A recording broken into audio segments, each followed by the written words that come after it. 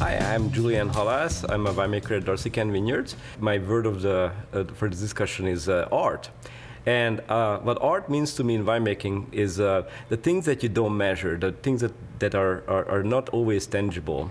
It's a crafting part of winemaking where you going for pretty much the flavors that making the product very unique. It can be as simple as barrels, for example, which are contributing flavors to wine, and there are many different kinds, and they all express the wine differently. It's like a painter's palette. You blend them together.